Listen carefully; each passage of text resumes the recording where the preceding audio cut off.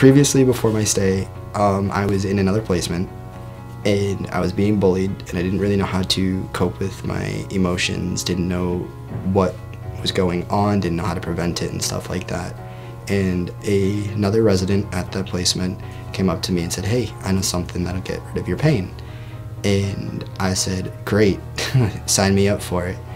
And he handed me something and I started using it. And then the more I used, the more I craved it, the more I wanted it, and the more it just became a natural habit. And one day I took off from the placement because what I was getting there wasn't good enough.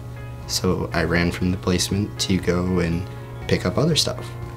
And I ended up getting into some serious trouble and I got locked away. When I was locked up, they told me that they had a fair opportunity for me, that I can finally get out and experience something new that not many kids had. And they mentioned Easter seals. And I said, wow, what better place, right? I mean, I'm getting off drugs, I'm free, I get to experience new things, stuff that I haven't been able to try before, and hopefully stay drug-free. And I went from being this kid that people would just look at and say, I don't want my kids anywhere near them, to now everybody in the placement is like, hey, you're an awesome kid, let's hang out with you. And I've made friends really easily. I was scared that I wasn't going to. And now I'm a day student.